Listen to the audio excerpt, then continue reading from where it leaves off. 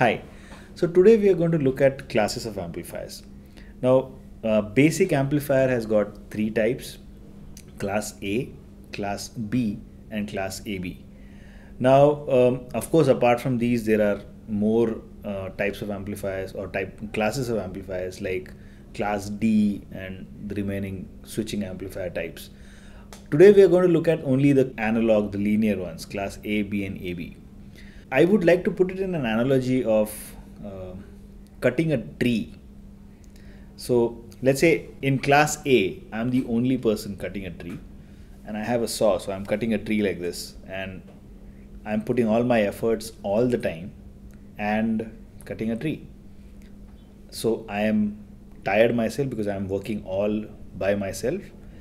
My efficiency is low because it's only me. So that's class A.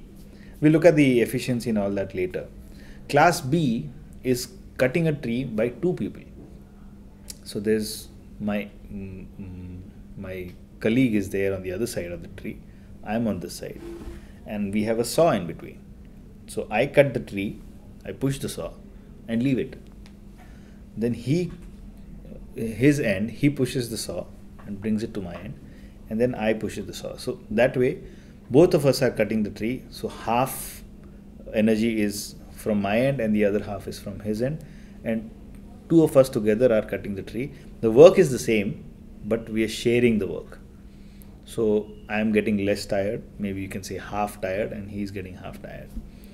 And the third, which is class AB, is a fusion between A and B. In A, I was cutting the tree continuously on my own with a single continuous motion. In B, both of us were doing it, but the motion was not continuous.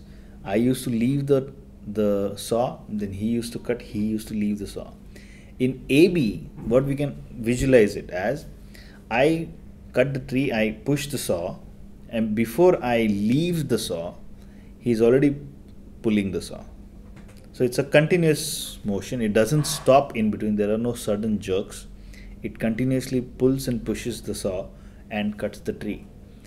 Now, when this linear motion of cutting the tree,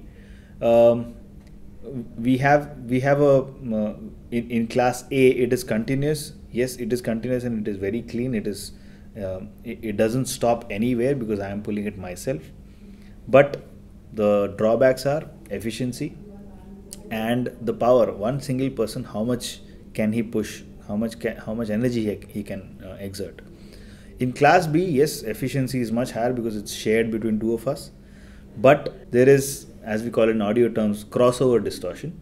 What is crossover distortion here is because the cut is not continuous, it stops in between, it has a jerk, and then he takes over. That jerk, you can call it as crossover distortion. And in AB, we both are working. That means we still have this good efficiency, both of us trying to cut one tree.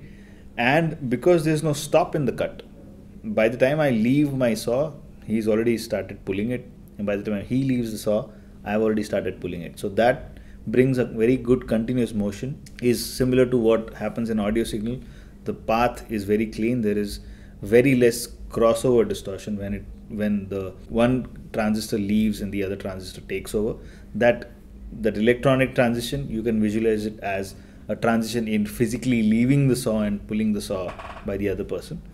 This could be a way of putting it together and explaining classes of amplifiers. Class D and the rest of the digital amplifiers, or switching amplifiers as they are called, are different because they don't have a linear motion. They have on and off states. So that means they will either be on or off, and that makes it more efficient. Of course, we'll talk about class D amplifiers or the switching amplifiers sometimes later. But this is how we can maybe visualize and understand the classes of amplifiers in a better way. Thanks.